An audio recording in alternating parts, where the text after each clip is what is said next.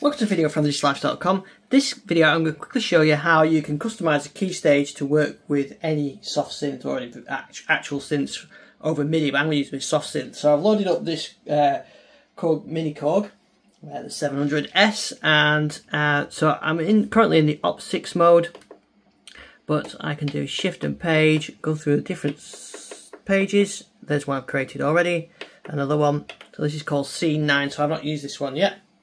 So I'm going to use it on there. So there's two ways you can do this.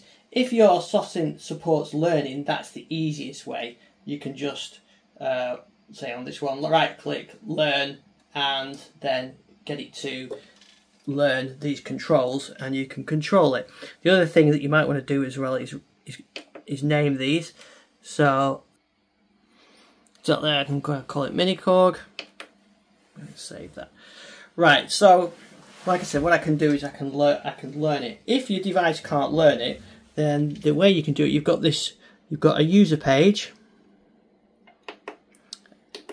like that, and then you've got all the CCs go across here. So I've got all 128 CCs on this 8-page of controls. So what I can do, I can go to shift right.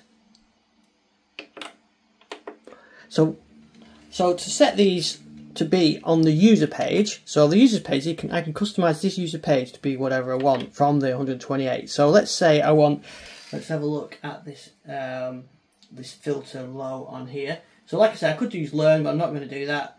This is currently on 16. That filter traveler as the low value. So I want this one to be 16. So I find 16. Which is there on page 2. I'll down shift and right. Choose parameter. So I want it to be user knob 1. Pretty simple. So I'll write that.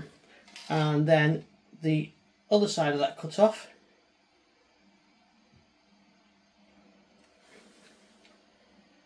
is 17. So I can go find 17, which is there. So shift right. I want that to be user 2. But I could send it to the mod wheel, I could send it to aftertouch or velocity, but I'm going to user 2 and do finish. Right, so let's page back to my user page now. And you can see I've got 16 and 17 there now, and that's controlling that cutoff.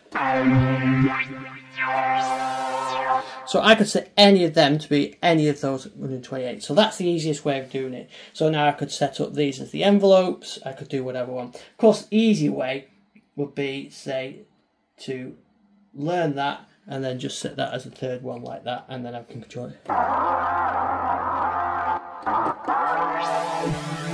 Well, there you go. That's a quick way of using the Keystage to control your soft synths or other MIDI devices using these programmable rotary controls.